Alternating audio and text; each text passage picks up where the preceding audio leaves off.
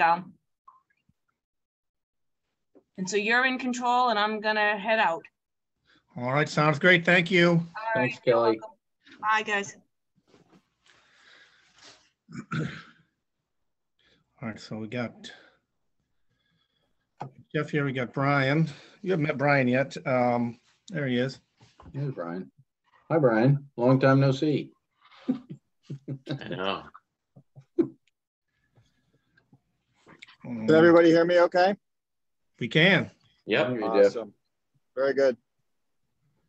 I guess we'll give Carolyn another minute or two.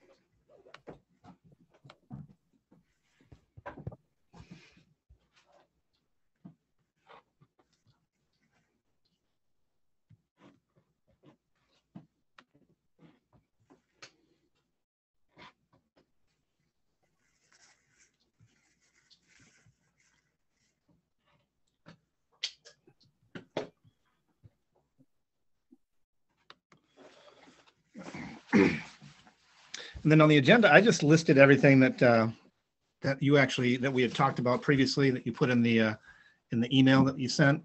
Yep. So we'll get to as much as we can today, and Yep. just keep plugging away. And Yeah, add- I mean, I can give you a state of the state, shall we say, and just so you are familiar with the things that I see every day and I hear about from others, like, God, Quentin Drive is horrible. Like, when are they going to repave that and stuff like?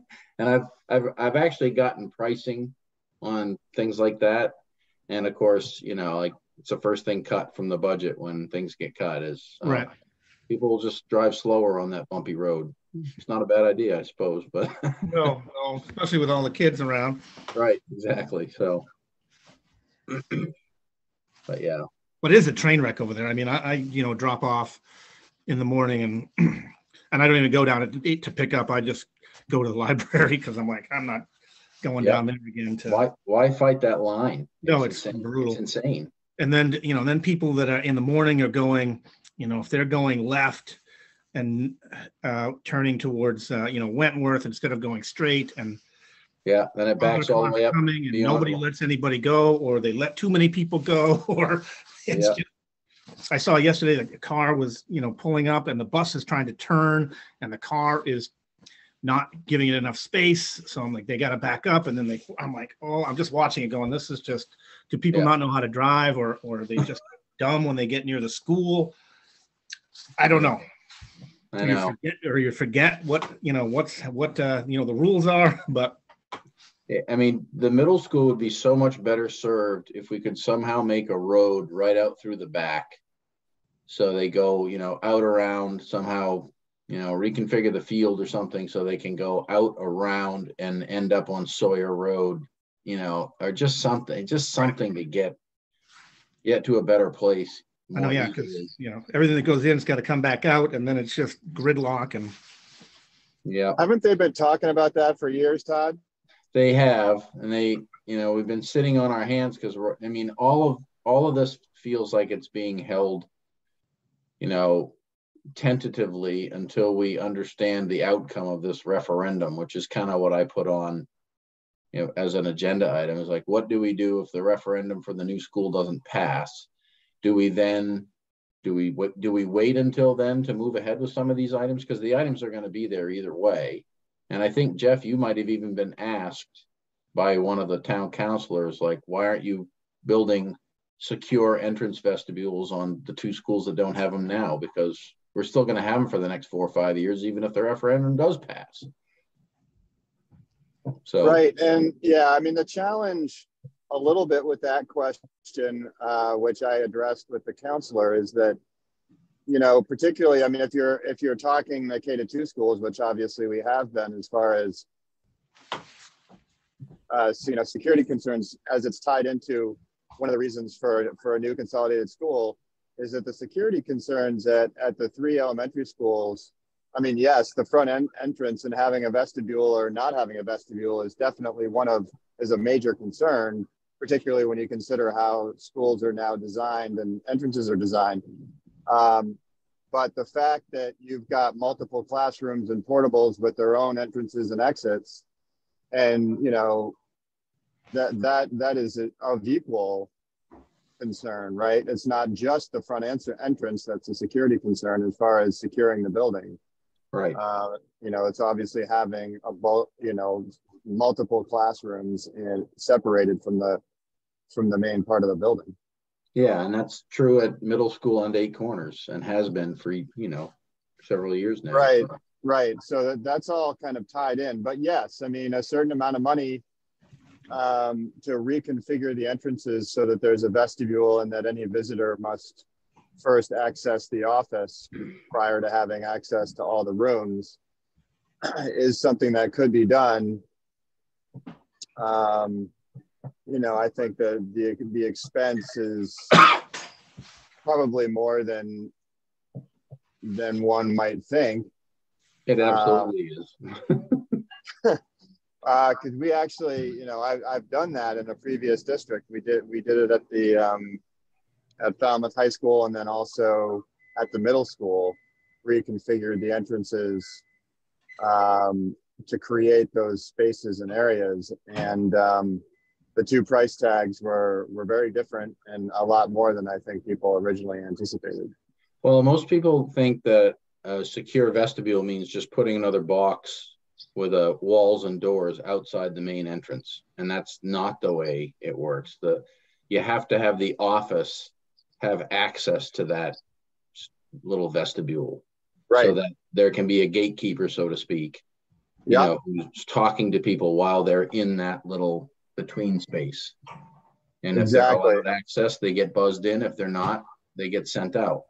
But it's that secondary layer. So we have it at most of our schools, but those 2 don't have it because it was too difficult to reconfigure the entire office and entrance. It would have involved, well, it probably would have been in the 6 figures or more back then when we did it, which was right after Sandy Hook, which is why we then didn't do it. We just said the doors are going to stay locked the whole time. And you give them a little microphone to talk and say, "Hi, I'm here for Mr. Kelleher." Okay, great. You know, and that was our alternative. So anyway, a little boring history there, Brian and John. Good to know either way. Yeah. You know, it's definitely you know, if we can get it to, you know, obviously safety has got to be a concern, and whatever we have to do. I don't know, but I'm always down for safety. Yep. And yeah, no, I guess Todd and I bring that up just because, or I bring it up. You know, it's not just a quick and easy fix. Just do it. What are you waiting for? Right. Right. It's a little more complex than that. Yep. And, you know, then I guess it's like a chicken and egg thing. So we all want it to be safe. And so let's say we went ahead and did it and spent, I don't know, $300,000. I was pulling a number out of the air. It's probably less than that, but let's just say it's that much money. And we get them all done and set up and working. And then will that harpoon our initiative for the elementary school? You know, Yeah. Oh, well, you know, you've taken care of that security issue, so you don't have any other concerns. Yeah, we do. So yeah. It won't be very secure, you know, teaching kids on the lawn because we don't have any room in the school. Right. Exactly. We'll put them in tents. Yeah. So. No, Todd cut down some trees and we got stumps for kids to sit on. Perfect. Yeah, we can do that. I love working with a chainsaw. Let's make it happen. But yeah, so that's always an ongoing thing for me, is thinking about that. And There was a reference to like more security cameras are needed at the elementary schools, and those we've just been plugging away at when there's a void in someone's camera view and you can't see a section of a building, or you don't have the right view of a playground or a bus loop or a parent drop-off area. We add cameras, and we have money to do that. And adding cameras is, it's $1,000, $1,500 here and there. It's not like it's going to be, $100,000 to add. It's not that kind of an ask. Every year I ask for a little safety and security money, and it keeps those funds going forward for upgrading older cameras and adding new ones where you have lack of a view. So and I just talk with the building principals and say, where do you need them? And they tell me, and I put them in when school's in vacation. I added just this past vacation, there were 4 added at the middle school. 2 in the lunch line because kids were stealing things out of the cooler before they got to the cash register, and the cashiers couldn't see them.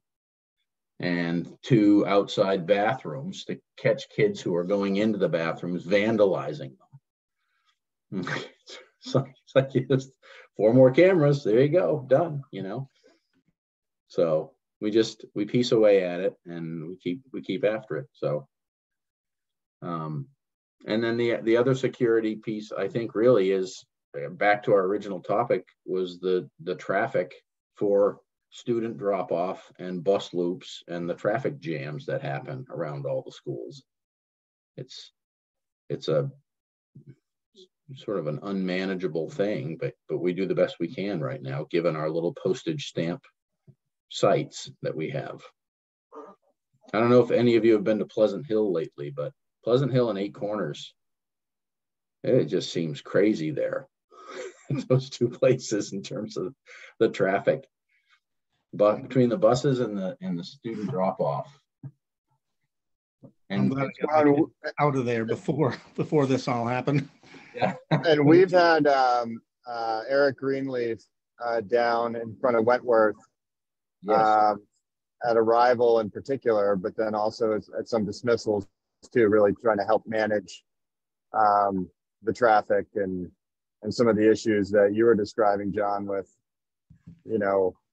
people getting in the way of buses and just trying to keep everybody in line, so to speak. In fact, I asked him at the DEMT meeting as an aside, I'm like, do you need like a little pointer or some kind of, that's his classroom down there, that little the little drop off hook there. But I think that's helped, having more presence there to kind of help with the flow of cars and everything else, because it obviously is a challenge. Absolutely.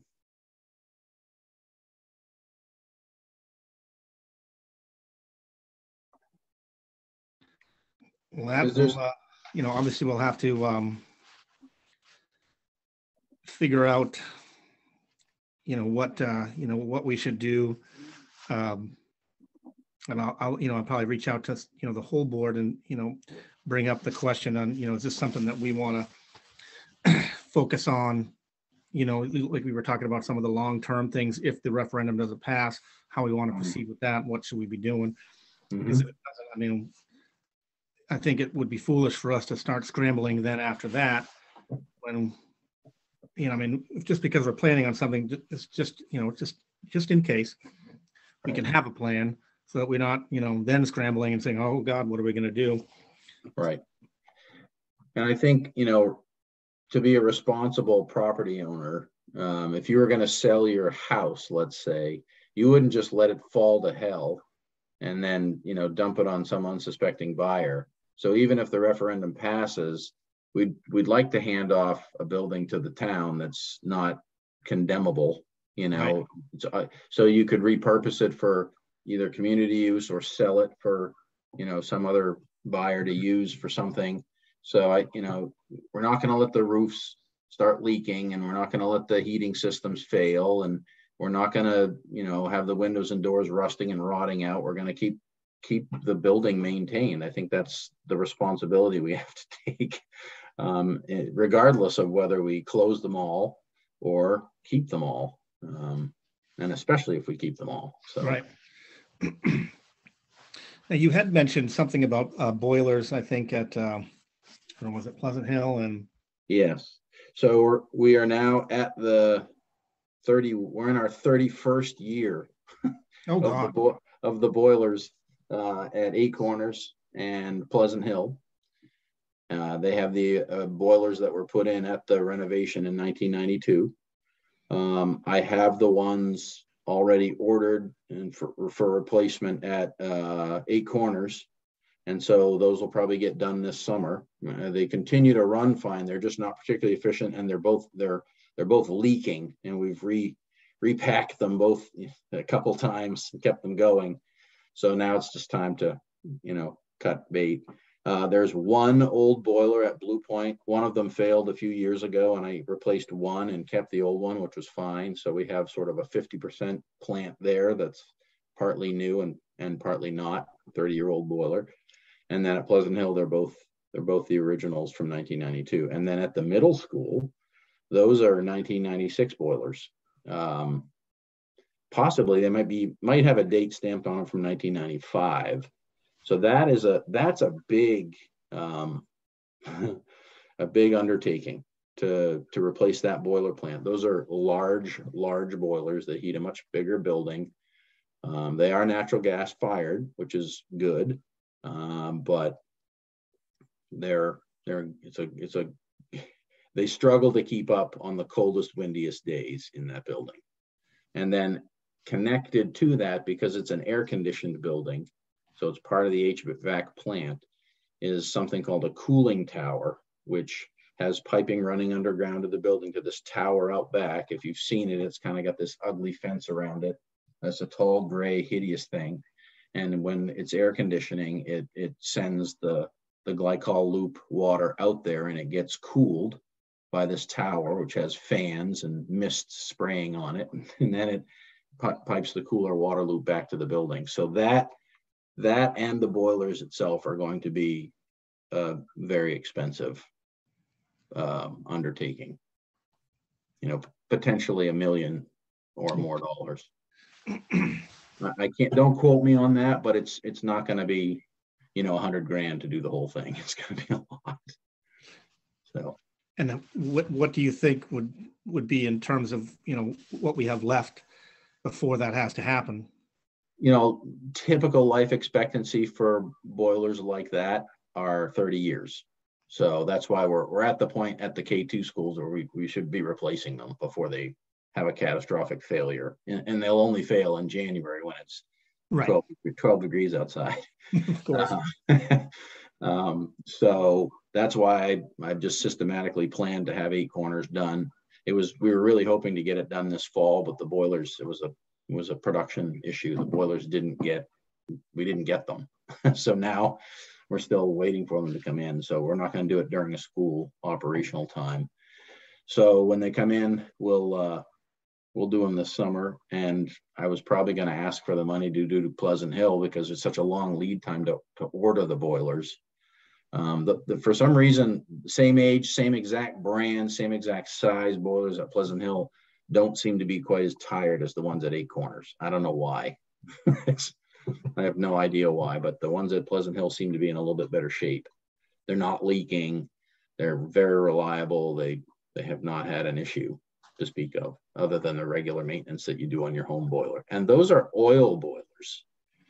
Those are not natural gas boilers. So it's unfortunate because we just don't have access to natural gas there. So going forward, there'll be oil. Yeah, I actually put a dual fuel burner on them. So if natural gas were to ever come, you'd just swap out the burner on it and convert it to natural gas. So the boiler itself will be able to run either with a different burner on it. So I'm hoping and anticipating that, and I even had a big meeting with Unitil because Eight Corners is so ripe. It's right there off Payne Road. There's natural gas a quarter to a half mile away. And they came and they looked at all our appliances and the 10 classrooms at Eight Corners that have propane fired heaters and all those modulars. And they still just said there's not enough load for us to justify putting a pipe in the ground here. Gee. It's like 4 million BTUs or something, and they wouldn't do it. So anyway, we try. So those will be new oil boilers and a dual fuel burner on it. So we can convert it if it ever becomes gas.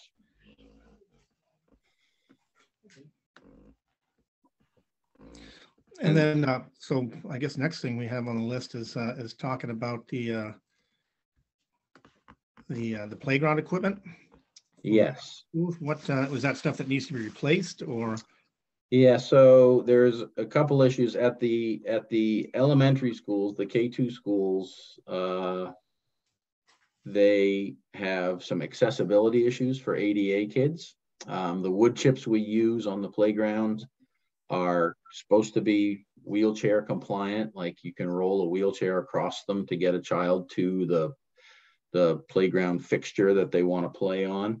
But most of the time, the people who are the assistant of the child in the wheelchair are often, they're just, I mean, it just takes a lot of effort. It takes someone my size to move the child in the chair. And most of the time they're with, you know, a small young person, man or woman, and it's just too difficult. And certainly winter, it's out of the question. So you'll see some project happening this spring with the Wentworth playground, where we're making a much more ADA compliant area. We're putting some artificial grass in with some ADA specific things that the kids can play with and on. And it'll give her a direct path to the ADA swings, which are different. And Eight Corners is the other school that really, it's harder to access those things. So we've built little wooden paths and things like that to wheel the child across, which is great. Actually, Risbera donated money to help us do that a couple of years ago at Eight Corners, because we had a child in a motorized wheelchair. That child is now at Wentworth. So anyway, they keep cycling through, and it's just, you know, we have to do it. It's the responsible and right thing to do. Unfortunately, it's expensive. Playground equipment is expensive because you buy it once every 30 years, you know? And so you pay once and you pay hard, but then you use it for 30 years. So, so really Eight Corners is the one I would focus on, because I know that's where a high level of our most kids in ADA situations, whether they're in a wheelchair or just have some assisted walking device, that would be the playground that I'd probably focus on next after Wentworth. So I'm going to really see how this goes with Wentworth, and then see if we can do something similar to Eight Corners. If we can get the referendum passed, I might drag my feet. I don't know. It really depends on the student population. I wait to hear. What we've done in the interim is, if you've ever been to a beach, you've seen they sometimes have these mesh metal mats to get across the sand, and those are designed for people in wheelchairs to access the beach. So we've used those at both Eight Corners and Wentworth in the intermediary time. So, Now, is this these items that are already budgeted for, or that would need to? No. I haven't. I mean, the Wentworth one is already budgeted for, and in the last year's budget, I'm just again waiting for the equipment to come in. So it's been ordered, and I have all the artificial grass. I'm just waiting for the install, because you got to wait for the equipment and then you grass around it. But at Eight Corners, I haven't ordered anything, because it's just been like one of the things on the list. So it'll probably be the next one we do. And I don't really know. So, you know, we're talking about $100,000 to $120,000 is what we're spending at Wentworth for that installation. So I would think that it would be something along that line, maybe a little less, because the Eight Corners playground isn't as big, so you probably wouldn't do quite as much there. So yeah. So again, it's not millions of dollars, but it's It's a lot Right. in my world. And the playground equipment, you get, $60,000 or $70,000 of equipment, and the installation of that equipment doesn't get you. It gets you 6 or 8 pieces of stuff. It's just really crazy. So that's just something that's constantly on my mind. I know in the past, like PTO groups have paid for little installations here and there for things, but I mean, you're gonna ask a PTO to raise $85,000. I mean, Right. Yeah. A lot of bake sales. Yeah, that's so I just really think that if we're going to keep these schools running and we're going to have this student population coming through, it just needs to be fair and equitable to those kids to access these things. Agreed. So, and then the other piece was the paving. Quentin Drive has needed paving, I believe, for at least 5 years. And then there's the teacher parking lot and the parking lot on the other side of the portable, the 6th grade portable, which if you look carefully at them, there's more rubber crack filling lines on them than there is actually pavement, because I've patched them together for so long.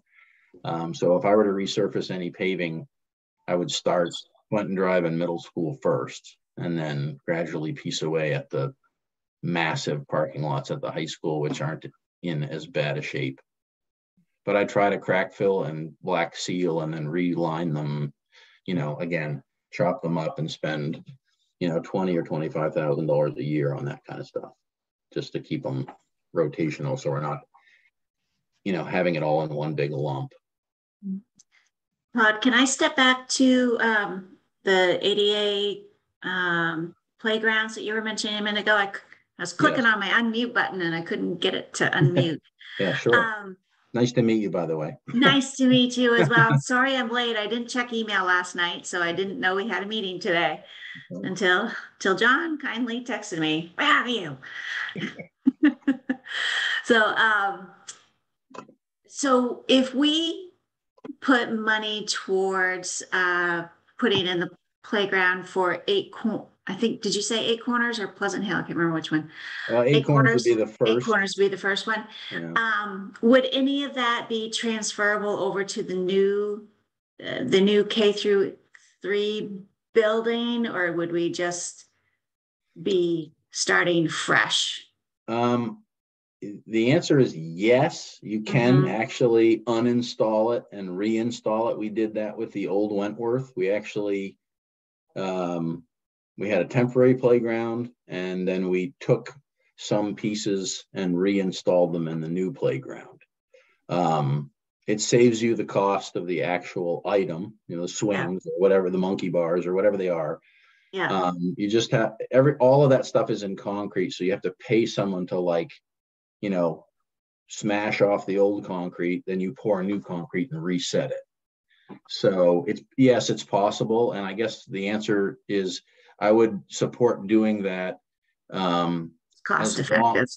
As long as the town wasn't planning on, say, using Eight Corners as a community center where they have children. I wouldn't want to leave big holes in the playground for the next user if it's already bought and paid for. Yeah, no, understood. That makes sense. Yeah. Okay. I was just curious. Thank you. Yep. Yeah, so that stuff can be done, and it has been done even in my time here. The biggest issue is the surfacing. So if we do build a new school, I'm going to push really hard for the more expensive initial surfacing, because it's kind of like putting in a waxable floor. You spend thousands and thousands of dollars in product and labor to keep the floor looking nice and shiny, when if you just put in a rubber floor, it'll never crack. You just wash it and go. There's no shining it or waxing it or polishing it. You just wash it and go, and it lasts for 25 years and you're good. The same goes for this outdoor playground surfacing that, everybody's like, oh no, wood chips, those are the cheapest. Well, I got to add wood chips every year, and I'm spending $20,000 to $30,000 a year on wood chips. And it's like, not to mention the labor. Yeah. I pay a company to come in, they blow them in, and it's just, it adds up. It just adds up. Man. So if you just paid the higher end dollar, then you get the safety, you get the longevity, you get the accessibility. It's all built into that one, whether it's a poured in place surface or artificial grass surface or some other rubberized product.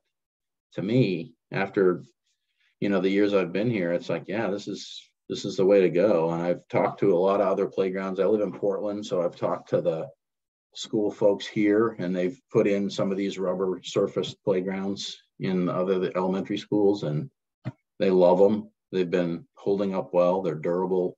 You can shovel them off, so a kid in a wheelchair could get on them in the wintertime. Fantastic. Yeah. So it's really the way to go. It's just, That sounds like it. the initial cost is a little shocking. Yeah, that's the scary part. It always is. It's just always. But you have to look at it as a long-term investment. It's going to be there when the school's 25 years old, Yeah. Yeah. So, but yeah, those are the things. I mean, do you have any thoughts or ideas about any of the schools that you've driven through and looked at them dropping off your kids and wondering about things like looks like it's falling apart, or? I can't say that I have. It's Josh usually takes the bus, so. Oh, there you go. Yeah, so once in a while I get to wait in line and do that whole joy of waiting to drop off or pick up, but it's not very often. But whenever I'm you obviously do a great job, because I'm rather fussy, so I haven't seen anything that stands out to me.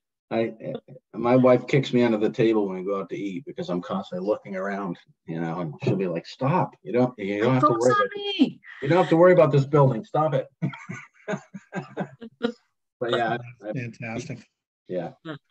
So, but yeah, that, and I just think that some of these bigger items we haven't done anything about for quite a while, and we've said this, Brian, I don't know if you've heard this yet in our building committee meeting, but things don't get cheaper if you put them off. They get more expensive. So as an example, the paving of Quentin Drive, I got quotes from 2 or 3 different pavers, I think 3 years ago. And it was going to be to pave from the library all the way up through the school, through the student drop-off loop and the bus loop, and then back out around that teardrop, the 2 lanes around the teardrop. It was going to be $180,000 something to grind it off and then just pave it with another layer on top. And I bet it's going to be $350,000 now. It's 3 years later. I bet it's going to be at least $300,000. It's just going to be like, you keep waiting, it keeps getting more expensive. That's what frustrates me. So I don't know if the town council ever talks about that or not, but waiting doesn't pay in most circumstances when it comes to facility stuff. There's only one other item that I thought of as we were talking, John, and I didn't put it in my email, but the high school auditorium. I'm assuming most of you have been in there. So Yep. there's a front and a back to the auditorium, and there's a big wall that's movable that you can open and close, and in the back has bleachers. So that wall is failing. The panels are about 18 feet tall and about 3 or 4 feet wide. And to move the wall, you move each section, and it's a manual process. And they're starting to, come off the track, fall down, and it takes, 3 men and a bunch of equipment to try and get them assembled back together. So at some point I need to find a company that will replace that, and that will be a capital item. It'll be more than $100,000 to replace the wall too. But again, it's 1988 or 89, I think that auditorium went on. So again, it's been a lot of years, 35 years. So we've gotten our money's worth. It's been open and closed a lot. So what do they use that for? Like, why do they just don't want that back bleacher section open for some reason, or is that acoustic or something? It's partly acoustic. So sometimes if it's a smaller event, I think the front of the auditorium seats about 400 people, and you can keep the wall closed and everything sounds better. And then the air conditioning works a little better because it's just trying to air condition that center, that space. And then if you have a bigger event, like to have, you know, all the student body in there, I think it seats 740 if you open the wall and pull out the bleachers in the back. So you get about another 350 people or so in there. You know, and you can still see everything from those back bleachers, you're just farther away. So. Is it to the point of where it's a safety issue based on what you were saying? Not yet. But it's getting to the point now where you put each panel back in place, there's a special wrench that you turn a knob and it locks the bottom so the panels don't swing, and those bottom lock-in positions are starting to break and, you know, just deteriorate and fall apart. So they're still being held in place, but at this point, it used to be I'd let the auditorium staff move the wall, and now I'll only let my maintenance guys do it because they know how to handle it with delicate hands. The problem is there aren't a lot of companies that do that work. So the same guy who did the high school wall also did the wall on the stage at Wentworth, and then he went out of business. Yeah, of course. So now I need to like go back to the well and like send it out to my listserv and say, who do you have? Do you have portable movable walls? And if so, who do you have do them? Because yeah, for 18 feet high too, geez. Yeah, they're huge. And, you know, honestly, a wall like that, I think it would be better if it were motorized. So you don't have the physical, I mean, it's going to be a workplace injury or something, you know, someone could hurt themselves doing it. So I remember it was a last minute thing last spring, and there was a dance recital, and it was a rented, you know, third party group. And they said, oh, we need the wall open. We paid for the whole auditorium, and there was no one in the building. So I came from my house and drove in, and I did the whole wall myself. And I was like in a full body sweat, you know, these panels. I'm like, wow, I'm glad I don't do this by myself very often. It's a really laborious job. So that's why we usually have like all four maintenance guys go in and just do it, you know. And so, Wow. But yeah, it's a big job. So that one is going to be on my list, if not this year, in the next year, because it just needs to be replaced. So, and the auditorium guys are great. They give me a list every year of capital items. So you'll probably see some things, you know, changing a door here and there, or upgrading a sound system. They do all that, you know, the estimation there. So, but again, we're not talking millions, we're talking tens of thousands of dollars. So it's still real money.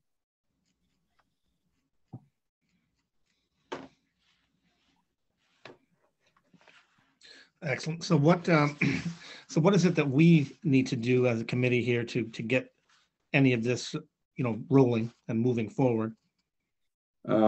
I guess I'm not really sure how the capital isn't part of the vote for the school budget, if I remember correctly. So really, I think when it comes, whoever's is it someone on the finance committee, maybe for the board? Jeff, do you know how that goes or how that works? I know when I submit budgets for companies, it all goes together, but maybe Jeff might know more than I'm new. Yeah, so I think what happens is I do 2 budget sessions or whatever, one with Kate for my operating budget, which is just, you know, wages and salaries, utilities and so forth, supplies.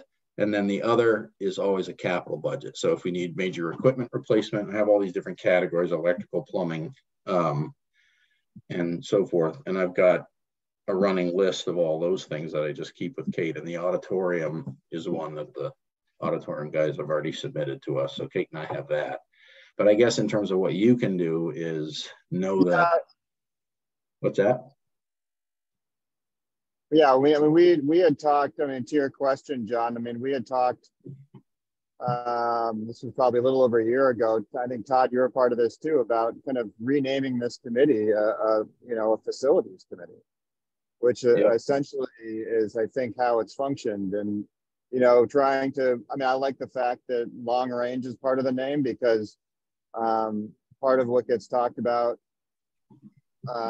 in these meetings has to do with establishing, because, at least with facilities and then also with how we budget, and part of the finance committee is very much, it's a year-to-year process, right? But you have to think further out than that. So when you're talking about capital improvements and projects that, when you're replacing, as Todd is mentioning, topics like, whether it's playground equipment or a boiler or burners, I mean, these are things that you hope to only have to do once every 20, 25, 30 years, right? So, but they all come due and at different times, and maintaining that cycle of replacement and then larger investments, is a critical part of the planning process. Right. So Todd, I'm just looking at, so we just had our finance committee meeting Monday, I think. Yeah, Monday. And it looks like, I was just looking through our notes and the package that Kate put together for us. There is a school capital improvements project listing. Yeah. So I would assume that is where all these things would fit. It would fit in there, exactly. But whether that's, Jeff, do you know if that's approved? If that goes through a separate approval process than the vote in town? It does. It does. Yeah. And it's approved by the town council too, because I think they include it all together because it's bonded money. Okay. And so right. Yeah, and that's something like a lot of these larger investments or replacements or equipment, you're talking about things that wouldn't fit into like a year-to-year budget line. So, you've got to find obviously other sources of how to finance and pay for those when they come up. Yeah. And so oftentimes I will get money. For example, last year I asked for money for roofing that I knew I wasn't going to do until the summer of 2023, because it was a whole year to get the roofing material. So I had to order my roofing material last spring so that I could have it for 2 summers later. And so oftentimes the money will be, granted in the capital budget, but I won't use it till a year and a half later. And that sort of brings me to the point now, because COVID threw everything off, but the budget cycle to get big projects done in the schools, the only time to do that is during the summer for bigger projects. And so the budget cycle timing for capital doesn't really work for us anymore because of this whole supply chain implosion that happened because of COVID. So now I'm really planning sort of 2 years ahead and saying, okay, I want the auditorium wall. I have to order it in, whenever the capital budget is approved in May or early June or whatever.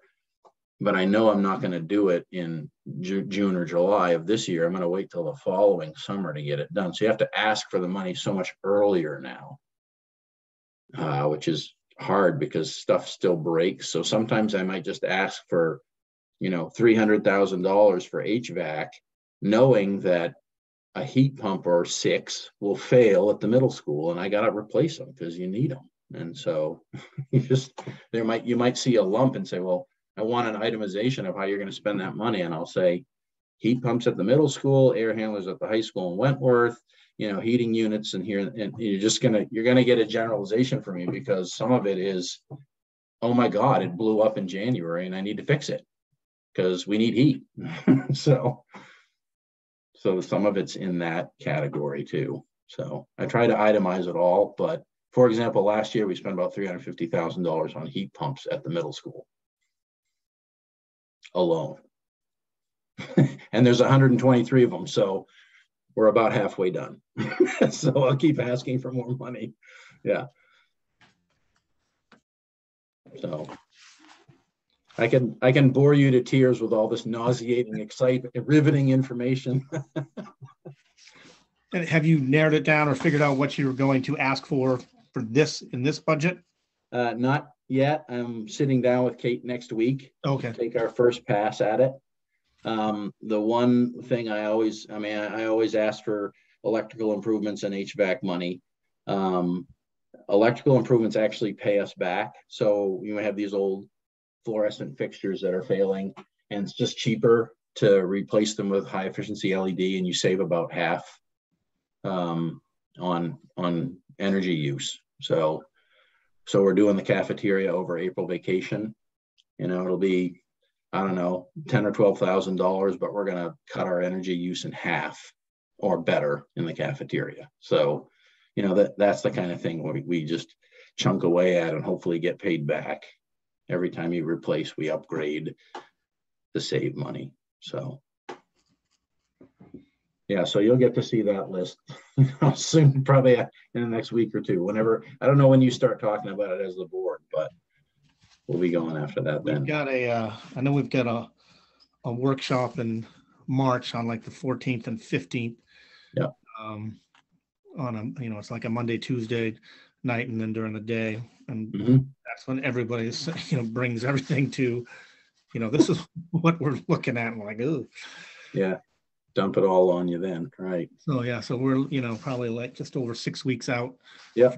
From that. Well, I'll have mine, obviously together before that and for that. So, but if you have any questions about things in the interim, feel free to reach out and ask, because I usually keep a running list. General, like you try to target, 1.5 million or less, or is there like a general range, or is just as the needs, what the needs can be or will be? So the Maine DOE recommends that we spend 2% of the value of our physical plant on capital improvements every year. Our physical plant, and then the last time I'm meeting with the insurance appraiser at the beginning of February, I think it's next week, the February 1st, he's going to go over and reappraise all of our buildings so that we're insured for the right values. But the last time they did an appraisal, they evaluated the entire physical plant at Scarborough at $150 million. Does that sound strange to you? Because it does to me. So try to rebuild the high school. Let's say, God forbid, and it wouldn't ever, but let's just say it burned to the ground tomorrow and we had to build a whole new high school. You could never do it for $150 million. So let's just say, though, that it's worth $150 million. We should be spending $3 million a year in capital improvements by the DOE standards. But we don't. We spend more like 0.5% to 1%, Yeah, I see the budget for this year is about almost 1.5. Yeah. So, well, yeah, that's again, just the facilities. Yeah. Yeah, I asked for bigger things, and some of it has to get cut, and so the good news is I am allowed to cut what I think is of least value. So, I'm partly to blame for not repaving Quentin Drive in the parking lots, because it's like, well, at least if it's rough, people will slow down. Built-in speed bumps, No, I hate those speed bumps. But we need heat, we need light. I know you need them. So I prioritize the mechanical and electrical things because we got to keep things running. And then if I get extra money to do other things, I do it. So that's all you can do. Yeah, I got another question for you too, if you don't mind. Yeah, no, go ahead. One thing I'm learning on being on the finance committee is that Kate was saying that if you're under in one area and over in another, well, you can't go over, I guess, but you can't there's some stipulations on using underages in one bucket to compensate for a potential overage somewhere else. Is there that same thing in the capital planning as well? Yeah, that's why I have those categories, because they're all numbered in munis. And so, I guess there's some fudging in there, and I'll use an HVAC example. Every heat pump in the middle school has some electrical components to it. So if I ran low in my HVAC account and I knew that my electrician had to change some wiring over or fix some electrical component, I could steal some of that expense for that heat pump repair from my electrical side, because it really involved both trades and both categories.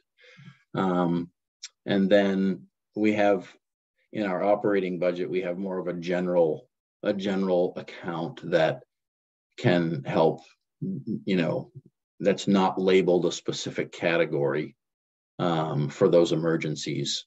But it's not an unlimited amount of money, but it's something that can, catch an overage or an emergency repair that has to happen, or you close school, that type of thing. But yeah, I try to stick pretty strictly to the categories. But some of the categories are kind of generic. Like one of them is called movable equipment. It could be a tractor. That's a movable equipment, and so is a floor scrubber. I mean, so is furniture. It's all movable. You can move it from one school to another, and it can be used at the high school or the middle school. But so that's sort of a bigger, more broad category account. But typically when I ask for money in there, I already have a quote for, I need, 200 desks and they cost X. That's the amount.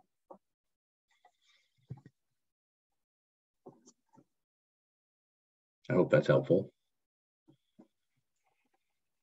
It's very much so. All right, back to you, John. Sorry, I'm taking up all your time. No, don't worry.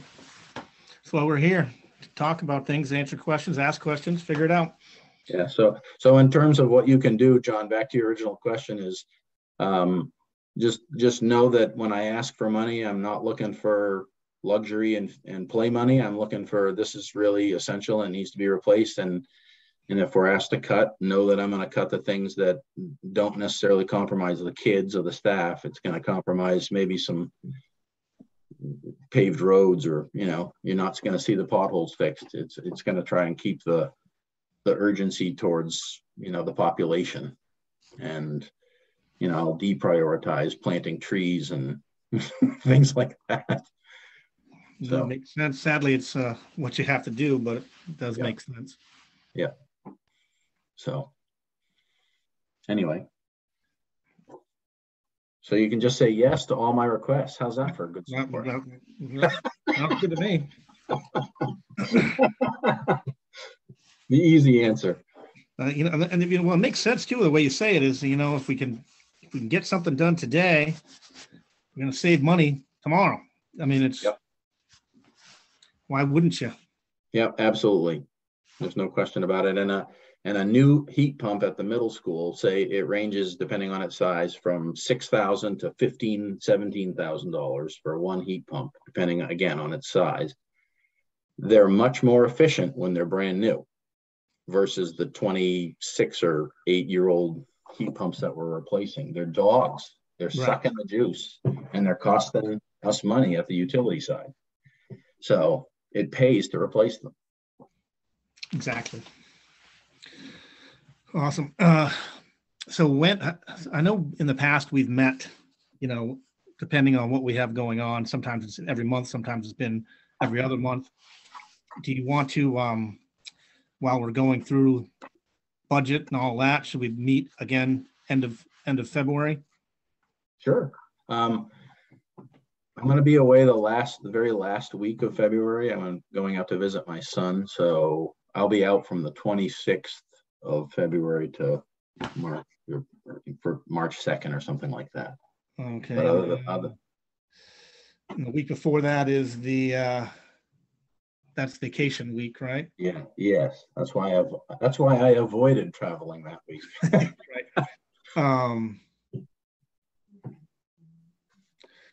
So we could do like the 15th. That'd be in 3 weeks. Well, I'll have more of an ask, but maybe, I don't know when the first round of your budget considerations happens as a board.